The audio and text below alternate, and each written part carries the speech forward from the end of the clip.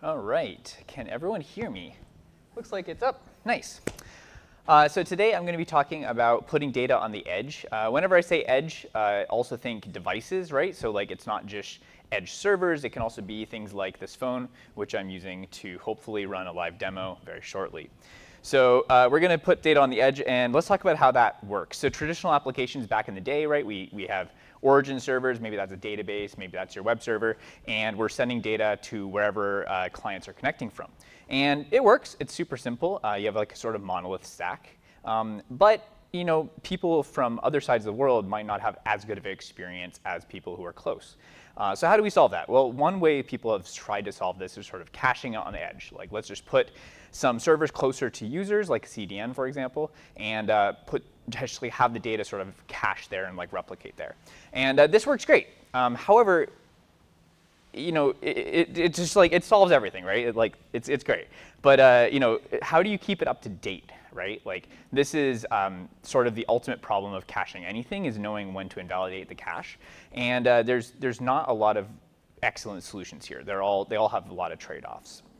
And so we have to think about this a little bit.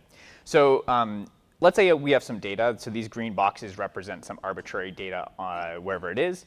And we're going to go ahead and copy that data to the edge. So this is all straightforward so far. We make some changes, and then we want to sort of think about what are ways we can update the edge. So like one way that we've definitely seen before, and maybe some of you have even done inside your applications, is just to like resend everything whenever there's a change. This is a really common strategy. You'd be like surprised.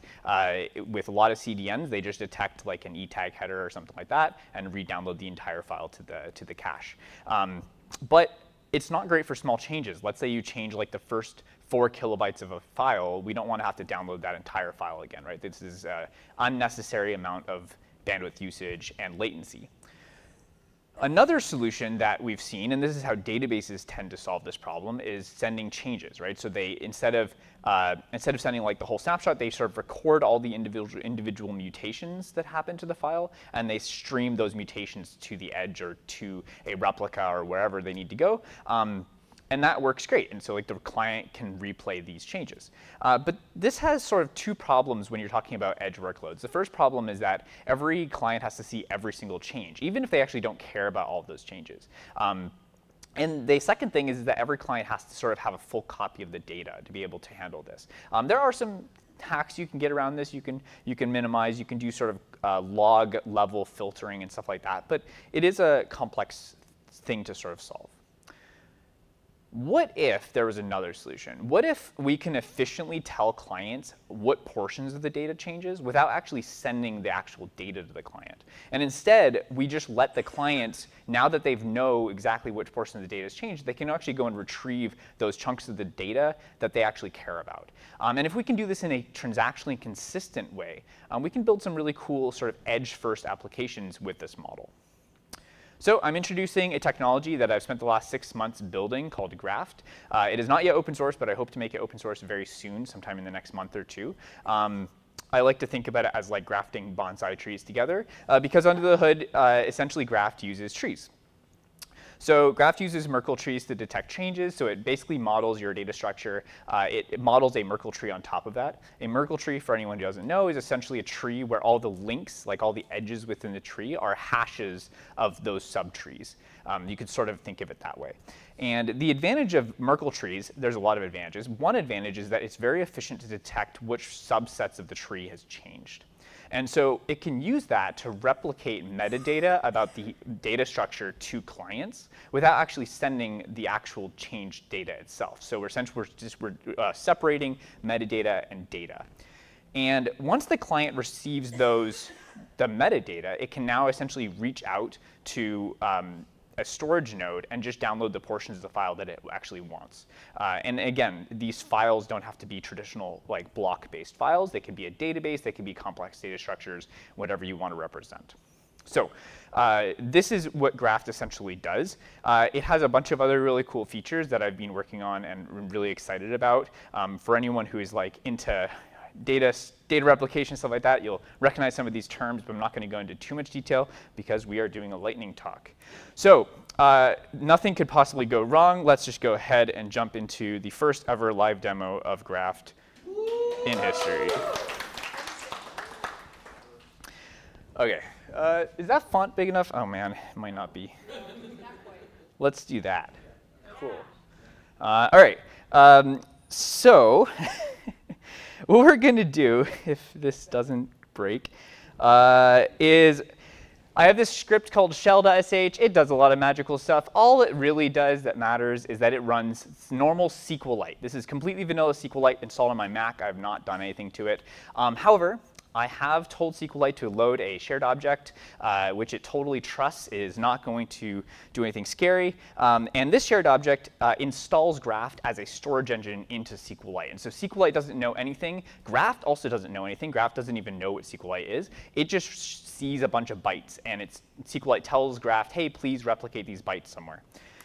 So when we run this shell, we are connecting to my Graph server, and this is connecting to the closest location to us automatically, which happens to be Seattle. And so I'm going to read in a data set, and I'm going to select a row out of this data set. This data set, for anyone who's not familiar with SQLite, is a basic SQL-based relational database that just runs like an embedded system. So as you can see, I have this row ID 512, just one row in this database. This database contains 4,000 rows. It's very, very simple. OK, so we have this on the left side. And what's happened behind the scenes is that Graph has taken this database and constructed a Merkle tree over it and shipped the metadata of that Merkle tree to Seattle. And that's all that's happened. Now, on the right side, what we're going to do is the part of the demo that totally could fail. OK, cool. It worked. So what just happened is that you see how it says -RYYZ? That's Toronto. So what's happened is we've started a server in Toronto. We've connected to that server. We have completely without like any state, this is a completely stateless system, connected to the server in Toronto. And then we've said, hey, I want to follow a volume with like this ID. And the script obviously has like a lot of this stuff behind the scenes. I'm not showing you all the details. But the idea is that we've connected to Toronto. Toronto doesn't know anything about Seattle. We've said we want to connect to this Graph. And Toronto's connected to Seattle automatically through the Graph network. And we've formed a sort of bridge. And so now my computer's connected to Seattle. Seattle's connected to Toronto. Toronto's connected back to my computer. And if everything goes well, we're going to get the same result. And we never told Graph about like SQLite. It doesn't really know what it's replicating. It's simply replicating pages around the world really quickly. Now, what's really cool about this is if I run this Graph debug command, you see that it says 3 out of 16 and 0 out of 5. What that means is that Graph has actually only downloaded 3 SQLite pages over the network. The rest of the database it doesn't need. And the reason it doesn't need is because we said select star from T where ID equals 512. Yeah, I'm out of time. But this is the demo. Graph works. It replicates data around. If you're interested in this, please come and find me, and I'll show you more cool stuff.